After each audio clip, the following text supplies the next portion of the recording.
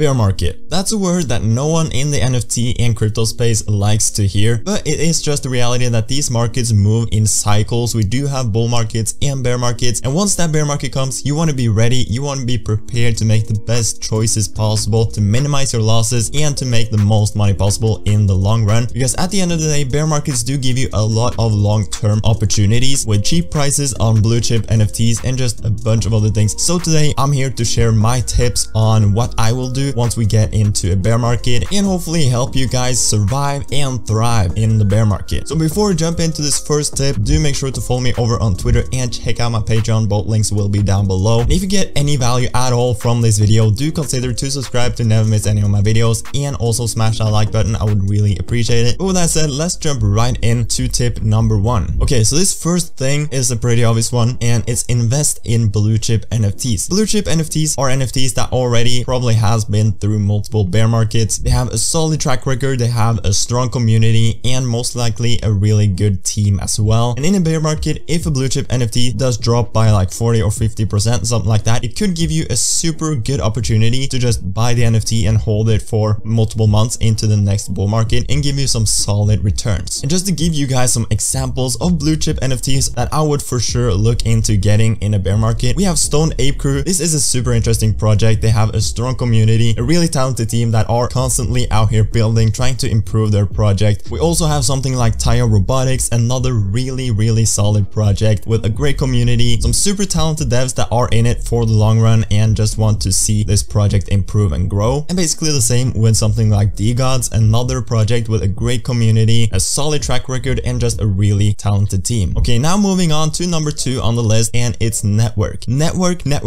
connect with people, make friendships, make these valuable connections in the bear market, because it is indeed in the bear market you want to connect with people, because the people that actually stick around in the bear market, those are the real valuable people you want to connect with. Because the people that just leave in the bear market and comes back in another bull market, those people are not really worth connecting with. But the people that are constantly active on Twitter, constantly out here in the space in a bear market, those are the people you want to connect with, and you never know what a connection will lead to. And these connections doesn't have to be anyone with a huge following or anything like that, just people staying active in the NFT space during a bear market. And those connections can lead to so many awesome things. Maybe that guy you connected with and became friends with ends up getting a decent following and becoming pretty popular in the space. Just having that connection is so valuable. Or if it's just a really knowledgeable guy, you can share information, share alpha with each other, help each other make money, or maybe it just leads to a really nice friendship. So in a bear market, that's for sure the time to reach out to people, say hi, say what's up, become friends, share information with each other, and just build those relationships. That's for sure something I will be looking to do in a bear market. Also, there's just not as much going on in the markets, so it gives you some extra time to actually reach out to more people. Okay, now moving on to number 3 on the list, we have reflect and think about previous trades, what you could have done differently and improved on, and also what you did correctly, because that's also really important. So just look back over the last couple of months, see what you could have done differently. For example, if you head over to Magic Eden and go to sell and into activities, you can see all the trades that you have ever done on Magic Eden with this wallet that you're logged into. So just looking back at previous trades multiple months ago, that's something that I don't think a lot of you guys do, but it's something that could be really valuable and help you improve going into the next bull run. Okay, now number 4, we have grow a following. As I said earlier, in a bear market, there's not as many things going on in the market, and it gives you more time to, as I said, network with people, but also try to grow a following. So while you're trying to connect with people, network, make those friendships, start tweeting different things, start sharing your alphas, sharing your knowledge, sharing your experiences with other people, and I'm pretty sure people will follow you if you do that genuinely. And I'm pretty sure all of you guys have a Twitter account, but only a small amount of you actually use it and tweet different stuff. But just trying to gain a little bit of a following by sharing your knowledge and your experiences with others, help each other out, it can be super valuable. Because once you grow a small following, it will make it so much easier to connect with other people with a bigger following. Also, it makes it way easier to reach out to projects, talking to different projects, because with a huge following, people get more incentive to talk to you. That's just the truth. And talking from experience, it does also give you more whitelist opportunities, alpha opportunities. Maybe once people see that you're actually knowledgeable, people invite you to different alpha groups. If you gain a couple of thousand of followers over on Twitter, you can, for example, start hosting different whitelist giveaways for projects, which also gives you a whitelist bot, stuff like that. So just trying to grow a little bit of a following by sharing your your knowledge on, for example, Twitter could be super